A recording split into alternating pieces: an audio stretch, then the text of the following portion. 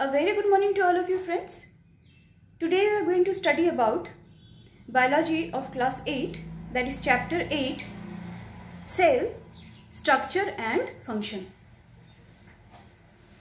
Now, you have read about cell in physics, isn't it? A device that helps in storing chemical energy. But that cell is different from this cell. This cell is the smallest unit of our body. It is the smallest basic unit of our body. Let us see how. Like we are living organisms.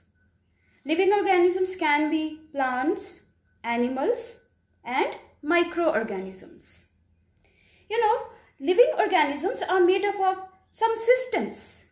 Like you have read in class 7 about the digestive system in our body.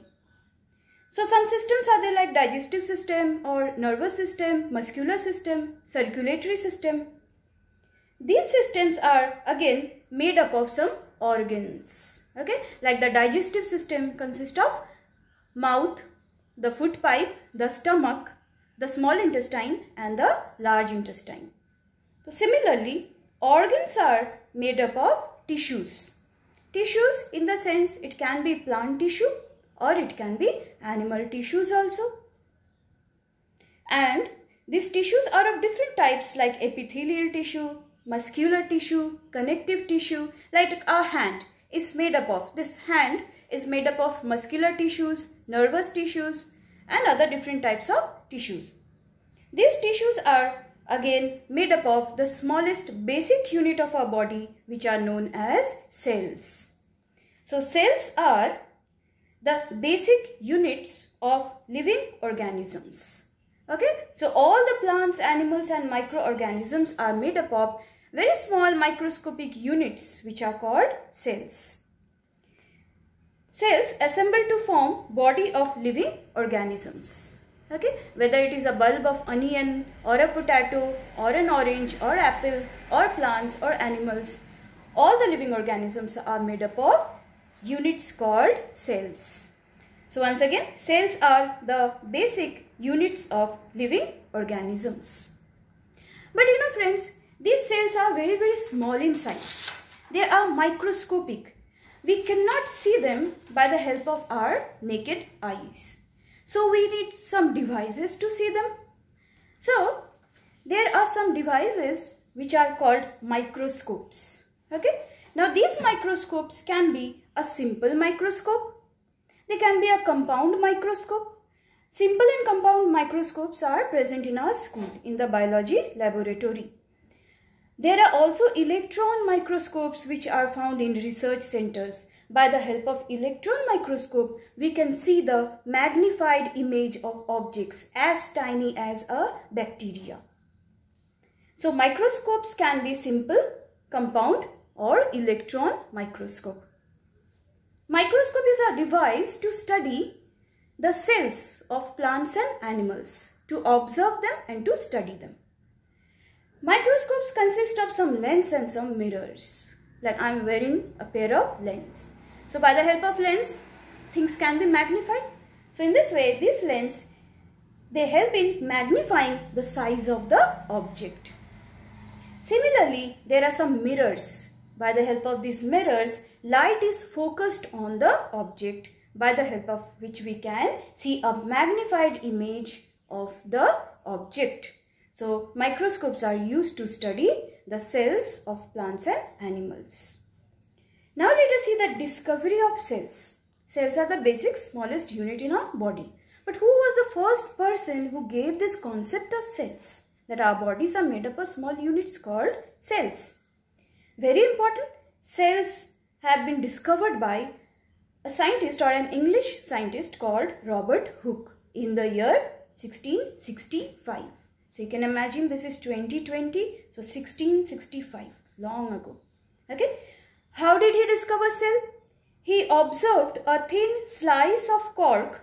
You have seen cork or bark of tree, like in the badminton feather, cork is present, or in the homeopathy medicine bottles, the bottle stopper that is made up of cork.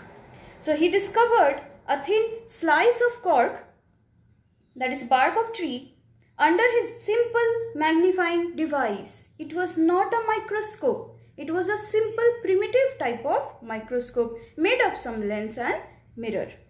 So by the help of a simple microscope, he saw some box-like compartments which appeared like honeycomb structures. So when Robert Hooke in 1665, under his primitive microscope, he observed a thin slice of cork, he saw some box-like structures, okay, and he named them as cells, because the term cell has come from the Latin word cellula, that means little rooms. So he could not see anything, only empty spaces. So he named them as cells. So this is the discovery of cells. Often question comes, who discovered cell and how? So you are going to write the whole paragraph. Okay. Now let us see some examples of cells in our body. Okay. Some of you must be knowing that cells are usually microscopic, but a few cells can be observed by our naked eyes also. We can see by the help of our eyes. So egg is an example of a cell that can be seen by our eyes. We don't need a microscope to see egg. Okay. So here it is the biggest cell, that is ostrich's egg. Some examples of other cells in our bodies, let us see. Like we have the RBC, that means the red blood cells. Okay.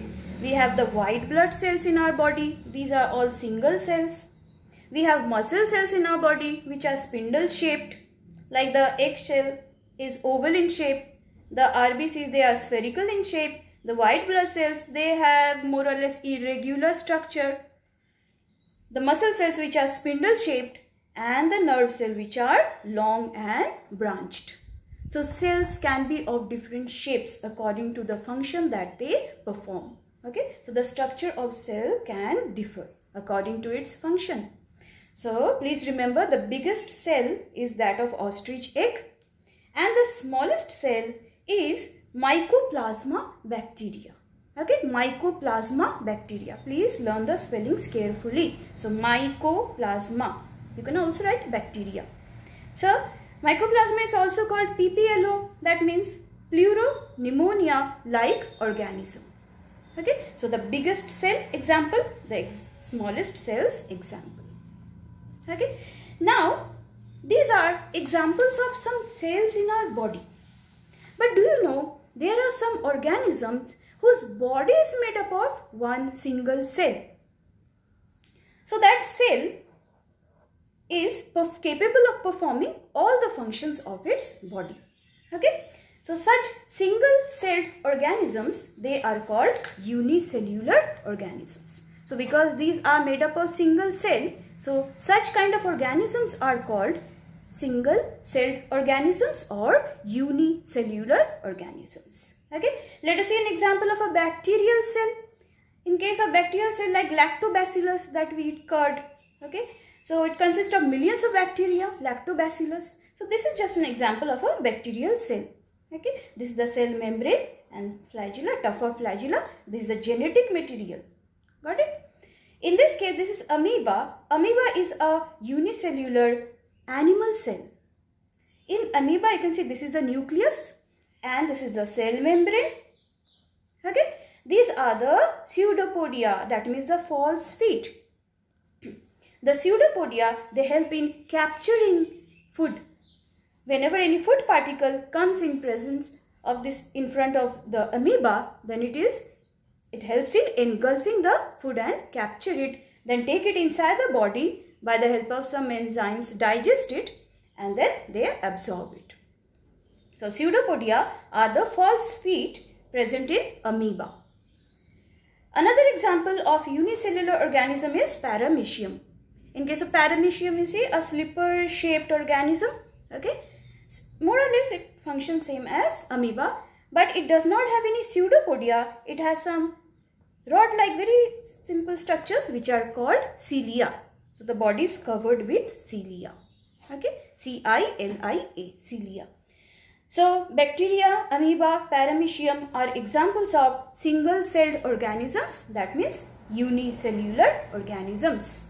Now let us see the definition of unicellular organisms. unicellular organisms, the single-celled organisms are called unicellular organisms. A single-celled organism performs all the necessary functions of life, that is nutrition, respiration, excretion, etc. That means the body of bacteria, amoeba, paramecium is made up of only one cell, and that single cell is capable of performing all the life functions. That means nutrition, absorption, secretion of certain enzymes, and then removal of substances, respiration, etc. So such kind of organisms are called unicellular organisms. Now, in contrast to unicellular organisms, there are organisms which are called multicellular organisms. Like we are multicellular organisms because our body is made up of collection of cells. You know, in our body there are about trillions of cells. Okay, like an onion has a collection of cells, like an apple or an orange. So similarly, the organisms made of more than one cell are called multicellular organisms. In such organisms, different groups of cells perform a variety of functions. Just now we have seen in structure of cells, like the RBC, they perform the function of carrying oxygen. Then the nerve cell, they help in conduction of impulses. So similarly, in our body, different groups of cells perform a variety of functions. Okay, so today's topic we end here. Some assignments which are related to today's topic are, you will write these questions in your classroom copy and then submit them on time when the school reopens. Let us see the questions. First one, define cell. Okay, first question, define cell. Next question, question number 2, name the biggest cell and the smallest cell. Question number 3, who discovered cell and how? Question number 3, who discovered cell and how? Question number 4, define the following. Give 2 examples of each. The followings are, number A, unicellular organisms. Number B, multicellular organisms. Okay, so please complete these question answers and write them in your classwork copies. Thank you so much for watching this video. Thank you.